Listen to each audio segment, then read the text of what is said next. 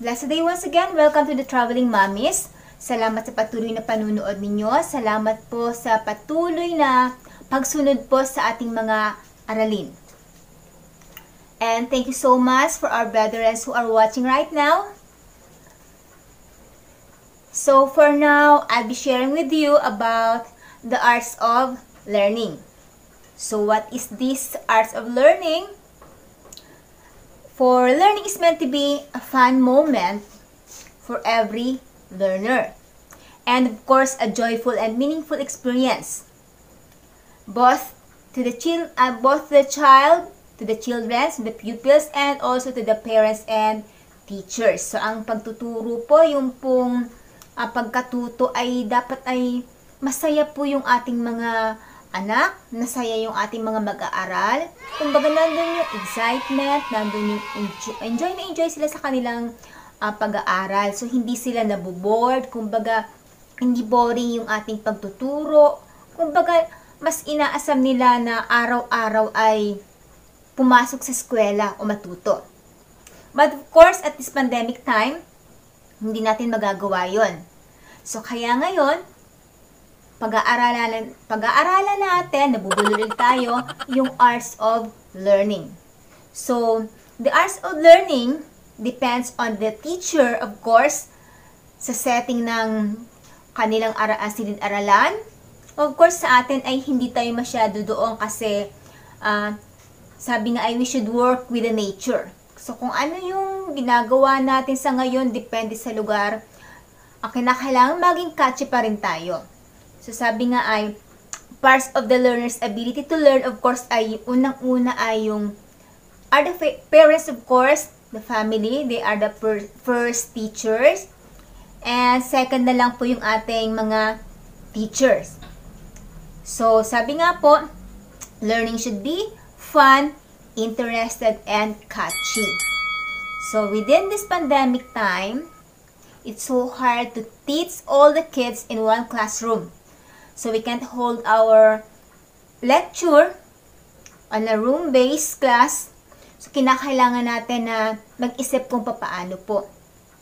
So, sa ating literacy, makikita natin na nakakatuwa kasi na i-involve yung ating mga magulang. So, thank you doon sa mga parents na patuloy na kanilang pinapapasok sa literacy, pinapa-attend yung kanilang mga anak sa ating literacy. And of course, thank you so much. Shout out tayo dyan kay Mami Ami na patuloy na although she is very much busy with her business, but of course, she finds time para makapagturo sa ating mga bata dyan sa kanyang lugar. At ganoon din po sa atin doon sa Nisibis, yung ating mga kabataan, sila yung mga nagtuturo doon. So makikita natin na yung naging enjoy sila. There is fun, there's a lot of fun, may excitement sa bawat mag-aaral natin. So, ibig sabihin, yung learning ay walang makakapigil. Kinakailangan na patuloy pa rin yun. Kaya sabi nga, the arts of learning. So, what is this arts of learning? So, yung arts of learning, nagdedepende yun unang-una sa teacher. Pangalawa, doon sa mga tuturuan. Kinakailangan maging artistic tayo, kinakailangan maging resourceful tayo. Way back, noong mga panahon, ay wala naman talagang mga magagandang buildings, di po ba? Pero natuto yung ating mga magulang, yung ating mga maninuno. So, learning should come from the heart. And of course, if anyone is willing to learn, they could learn. So, kahit gaano kagaling ng isang teacher, pagka ang isang mag-aaral ay ayaw matuto at wala yung puso niya doon sa pag-aaral, hindi talaga siya matututo. Although there are late bloomers, but of course, learning should always come from the heart. And teaching always comes from the heart. So what does it mean? In all things that we're going to do in teaching, it should be accompanied with love. So, din po sa ating mga mag-aaral, kapag ka nais mo talagang matuto, ikaw ay matututo. Kaya nga, learning should be fun, interested, and catchy. And of course, educators must have joy and passion in teaching. So, Every teacher should be resourceful. Of course, at this time of pandemic, we know that all the educators are very much busy doing the stuff, the modules for their students. And of course, sa atin, ginagawa din po natin yun. Pinag-aaralan natin kung ano yung ibibigay natin. So, meron tayong modules na gagawin. At pina-formulate na po natin yun, inaayos natin. Kasi yung learning, hindi dapat siya natitigil. Learning is a daily process and hindi siya nababox sa isang room lang. Kundi yung learning po kahit saan, as long as the teachers and the student or the pupils are willing to work together, ang learning ay mabubuo. Kaya nga, the arts of learning. Unang-una, kinakailangan catchy yung ating ituturo and of course, yung ambience ng ating lugar na andon. Siyempre, yung excitement. Iba kasi, once the teachers are full of excitement, every time na magme-met sila ng kanilang mga mag-aaral, nandoon, maging yung kanilang mga estudyante po ay makakaramdam po ng excitement, ng joy sa pagtuturo. So, kung yung teacher ay medyo boring sa kanya yung dating, mafe-feel po yun ng ating mga mag-aaral. Kaya kinakailangan, sometimes, maging team song natin yung great pretender as a teacher, pero hindi dapat. Kinakailangan talaga na maging with full of joy tayo sa ating ginagawa, lalong-lalo sa pagtuturo natin. So, hindi lang naman tayo nagturo sa mga bata. Meron din tayong mga ate at kuya. So, our literacy is not just meant for the kids, but also for the youth. And of course, for those, even for those mothers and fathers, for the parents who are still willing to learn. So, our literacy is very much open for them. So, sabi nga, learning should be interested and catchy. So, yung mga teachers natin, shout out kasi nakikita ko na patuloy po silang gumagawa. Although, almost 4 months na hindi ko kayo nakakasama, still, you are doing your best. Your God-given talents, you are using them. Thank you so much for that passion, for teaching the children out there. And of course, sa mga mommies lalo na. So, thank you so much kay Mami Amin at Ma'am Shijing. Thank you so much na patuloy kayo na ginagay nyo yung ating mga teachers dyan, yung ating mga volunteer teachers sa ating literacy. Thank you so much. At kaya nga ngayon, sabi dito ay the arts of learning. Learning should be fun, catchy, of course, dramatic sometimes, and sometimes musical. And for that, let's watch out kung ano yung ginagawa ng ating mga teachers. Diyan po sa, unang-una dun tayo sa malayo, sa Misibis, yung patuloy nilang ginagawa. Shout out tayo dyan sa ating mga literacy teachers. And of course, diyan po sa Peña Francia, sa Balinad, sa Sipi. At saan pa ba? So, dito sa Tabaco. So, shout out sa inyong lahat sa patuloy na pagtuturo natin sa ating mga kabataan. And for that, let's watch sa mga ginagawa po nila.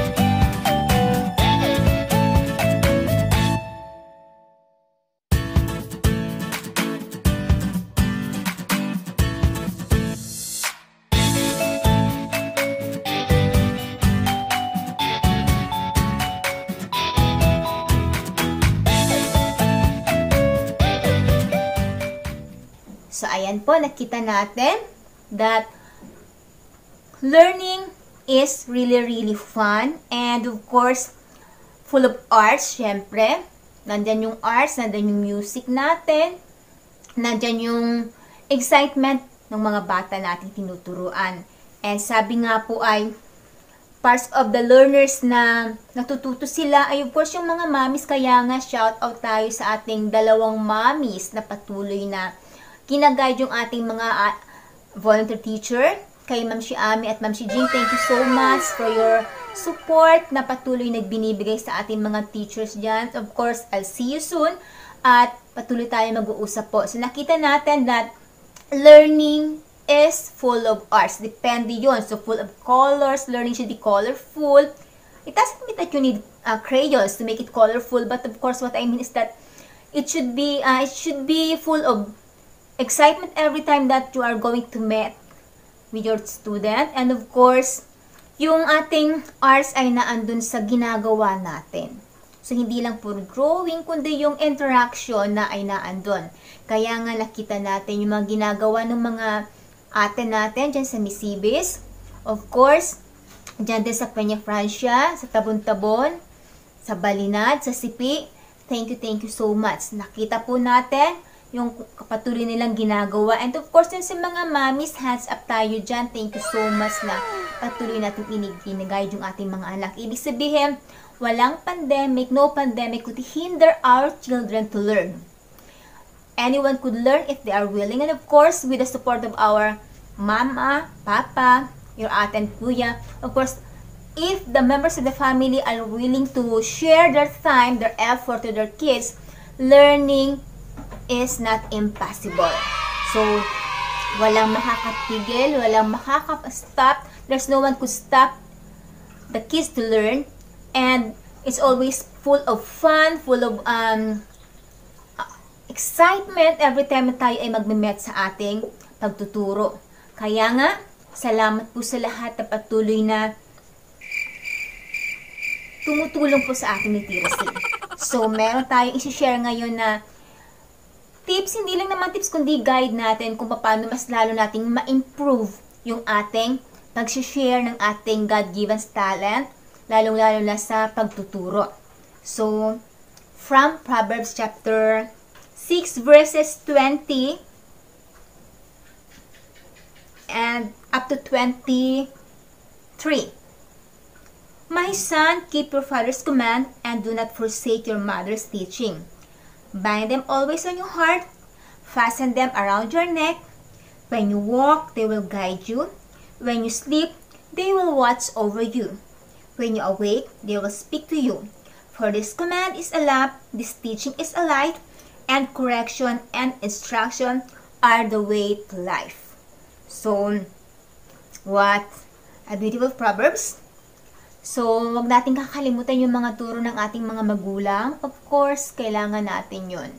So, kaya nga sa ating literacy, yung ating aim dyan, yung purpose natin is ma-train, ma-educate yung heart. So, the very important thing is to educate the heart, next yung mind. So, if we educate the mind and the heart first, the mind will follow. So, shout out sa ating mga mommies na patuloy na kanilang inaalaw yung kanilang mga anak. Thank you for sending your children to our literacy ministry. And of course, ating mga volunteer teachers, thank you so much for spending your time. And of course, sa mga bata na ating tinuturuan. Let's continue to build up good relationship with our students, with our pupils. And of course, yung arts of learning natin, part 1 pa lang to ng arts of learning. So, nakita natin yung excitement ng mga bata. And of course, the arts of learning and learning, of course, will never happen if the parents will not support their children. So, parents and children, kailangan natin to. Yung mga magulang, let's give time, even a little time, para supportahan yung ating mga anak sa pag-aaral nila. Hindi lang doon sa classroom, sa four corners of the classroom, kundi kahit sa bahay natin. Let's find time. Kaya nga tayo nagtatrabaho para sa kanila. So, wag mawala yung oras natin na maturuan sila. Our purpose here is to strengthen every family's the children's, and of course, our relationship to God. And syempre, the arts of learning, part 1 pa lang to, kaya patuloy nating abangan yung mga ginagawa po ng ating mga kapatid, ng mga ate at kuya natin na nagtuturo. Shout out sa inyong lahat, hindi ko na kailangang isa-isahin pa. So let's continue to work together for the glory of God. And let's not forget to pray for our student, to pray for our ministry. At kahit nga wala tayong supportang malaki, but let's be thankful that we are given and we are entrusted with this God-given talent and skills. Let's share them para hindi masayang. The purpose of having these skills that we have is to be shared, not to be kept for ourselves. So, thank you so much, and huwag niyong kakalimutan na i-subscribe itong channel natin at i-share naman po natin. Of course, bakit po hindi natin i-share? Kung yun nga mga hindi naman educated na, kumbaga hindi naman nakakapagpasaya lang sa atin, pinapanood natin. Hindi naman yung walang kasenses, yung gusto mo lang matawa, pinapanood mo. Ito pa kaya na magbibigay ng kagalakan, ng kalakasan, makakapag-enhance ng learning ng ating mga kapatid. So, i-share po natin to. So, subscribe and like po itong ating channel upang sa ganon, every time na mag-upload tayo ng mga panibagong lesson, makakatch po agad ninyo. And of course, yung ating pong teaching po ay varieties of lesson. So, the last time po ay iba yung ating itinuro. Of course, itatakal natin yun for we are having the holistic literacy. And of course, thank you so much for our partners in the ministry. Thank you for your support. And of course, dun pa sa gusto, let's continue to spread this ministry, the Traveling Mommies. And see you, teachers, by God's grace, by God's will. I'll see you soon para magkaroon tayo ng brainstorming once again upang mas natin yung ating ministry. And so, God bless and thank you for watching.